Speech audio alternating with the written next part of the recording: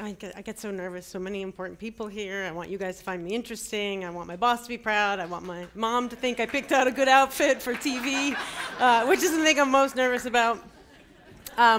I'm the Director of Food Safety and Sustainability for Mario Batali, Joe Bastianich, and Lidia Bastianich. As far as changing the way we eat is concerned, from a restaurant perspective, I'll try to give you sort of a window from the inside out. I often feel like representing Mario is sort of like representing the Shrek on the front of the package, or you know, you hear of all these struggling, these stories about independent people doing amazing things, but what I think is amazing about the people that I work for is they are the Shrek and they are leading by example.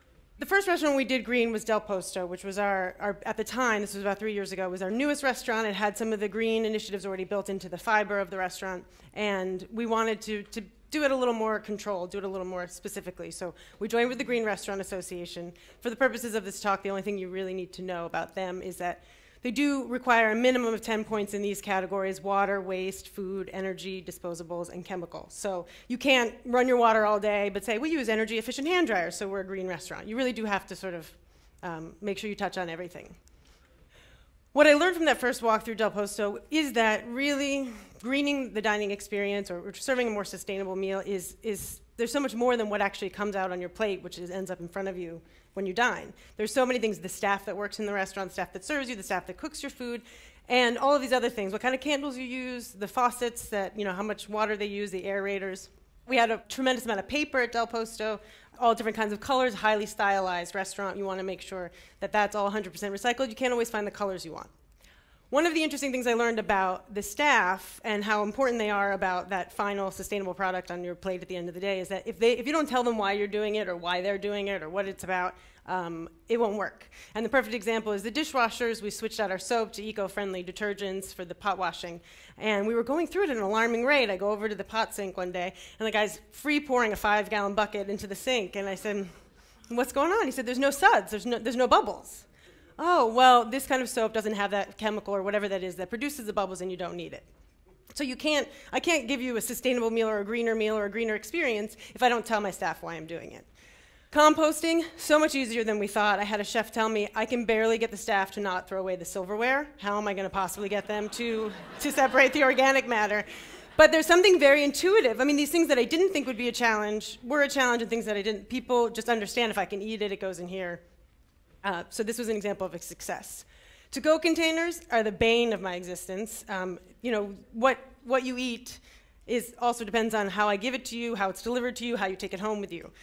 We've heard a lot today about biofuels and corn and things. I'm not preaching, I'm just saying that the decisions that go into whether I give you a plastic container that you can recycle or a compostable container that may be made of genetically modified corn, or maybe the corn should go to feed a human being.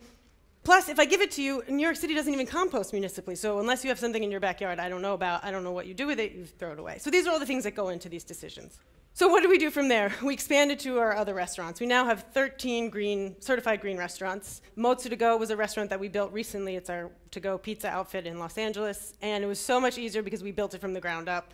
I could put so many things into the fiber of the restaurant: Energy Star appliances, compact fluorescent lighting. This is an example of a lighting sensor that we have in all the bathrooms and all the small rooms.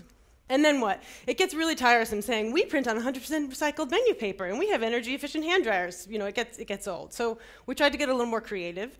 This is a good example of that. Between Osteria and Pizzeria Mozza, we built a green wall. It has edible herbs and greens on it, and obviously it does not supply the entire appetizer menu. But it is a mini example of a closed loop. Herbs do come off this wall, they do go on your salad, and it's a symbol in some ways. Education, I screened a movie called End of the Line. I'm not selling from the stage, I'm just saying if you haven't seen it, it's amazing. And I showed it to our chefs. We're a very chef-driven restaurant. I never tell them what they can and can't put on the menu. I give them suggestions, we talk about it, we have a dialogue. And End of the Line was a perfect way for them to make the decision themselves. And I wouldn't say we have more sustainable seafood on our menu now, but I would say we have less non-sustainable seafood on the menu now. And Meatless Monday, one of my favorite initiatives that we did, because it's free and it's easy and it's idiot-proof. This is our personal Batali Bastianich Meatless Monday logo, and this is the original logo. Everybody says to me, Mario Batali, the guy who was photographed with sausage around his neck, how is he possibly doing Meatless Monday? But he was also in Time magazine with kohlrabi on his head, and nobody ever remembers that. So I like to say He loves meat and vegetables equally. And if we all ate meat, one fewer day a week, it'd be better for our bodies and better for the environment.